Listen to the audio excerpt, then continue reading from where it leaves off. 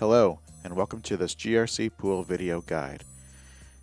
In this guide, we are going to cover getting grcpool.com to communicate with BOINC on a headless Linux Ubuntu 16 fresh installation. Also, we will set up our BOINC manager to be able to communicate to our headless Linux. The first step we're going to do is set up an account on grcpool.com. This step we've already covered in the first video on the website, How to Set Up, located on the home page. We will assume that this part is complete and we are logged into the account. We're going to be using the same account in the first video, which already has our Windows host attached. We'll be attaching a new Linux host on the same account. Let's get started. So the first thing we're going to do, install our BOINC on our Linux box by doing a sudo apt-get install BOINC. Enter in your password.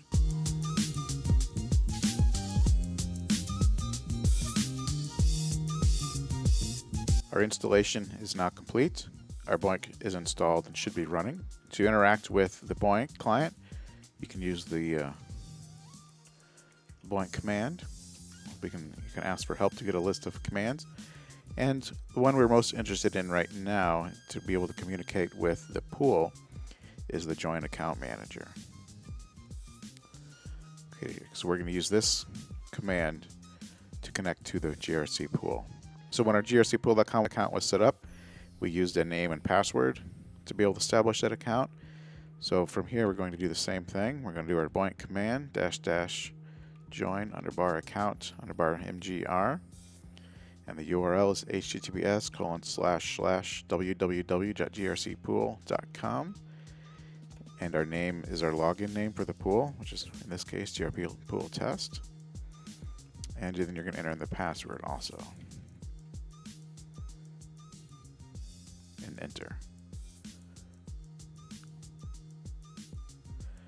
And after that command completes, we're going to go back and check the grcpool.com website, and I'm going to refresh our host page. And we can see a new host has appeared. If I select that host and then scroll down, and we're going to want to select a project for this host.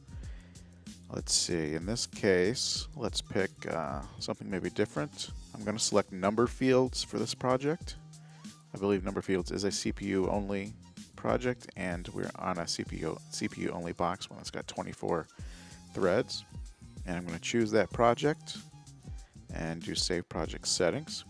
And of course our settings should be updated and saved. I'm going to click back to the main host page at this point. And let's go back to our Linux prompt and reissue our BOINC command join account manager. This time it should do a synchronization rather than a join. We're going to execute that. And then if we want to see what's going on, we have to do a BOINC command --get state.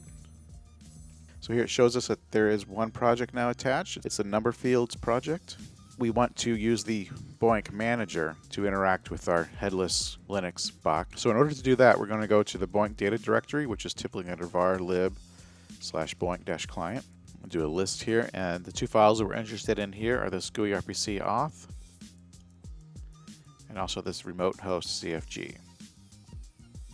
This GUI RPC auth is our password file, and the remote host will allow access to like a host name or an IP that you want to give grant access to.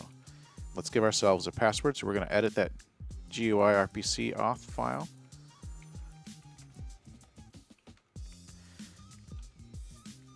And obviously you want to use a more complex password than that. And then we're going to edit the remote file also. And I'm going to enter in an IP address of where the BOINC manager is going to be running from. And the next thing we want to do is restart our BOINC client so the settings take effect. So we're going to do a sudo /etc/init.d/boinc-client and then restart. And it should say OK. One thing to note here is if you have firewalls on your network, you will need to open up the ports to be able to connect from the BOINC client to the BOINC manager on the remote machine. And that default port number is 31416. Okay, so let's go to our BOINC manager. And what we're going to do from this is go to File, select Computer, enter in the IP of the one we want to connect to. which is this is our headless Linux. Put in our password. Put in our password that we just set up. OK. And once it's connected, we can see our number fields project. Currently, it shows that project installation is still happening. But I think if we probably look at our logs, we might see some issues. Yeah, so we have the suspend work if non-BOINC CPU load exceeds 25%. Same as the Windows installation. I want this, use the remote manager to change my settings. We're going to run this machine all the time. And I'm going to leave all the other settings the way they are. Push OK. And if we watch the event log here again, we can see now our number fields is initializing. And it's starting to download files it needs. We should be getting some tasks here pretty shortly. So while this is finishing, as in the Windows install, when we first attach a project, we have this warning sign next to our project that indicates that it doesn't have all the information it needs. You can either do the joint account manager again to synchronize from the Linux command line, or now that we have the manager set up, we have the option to do the tool synchronize with grcpool.com from here. So we can try that, and since this is our second synchronization, the BOINC should send the pool the needed project information to clear that message, and I refresh the page and it's gone. And we should see some magnitude and average credit calculated in the near future. Let's go back and check our BOINC client real quick and see if we're getting some tasks downloading, and these should start running pretty soon. That's going to conclude this video guide for headless Linux with a BOINC manager and hooking up to the GRC pool.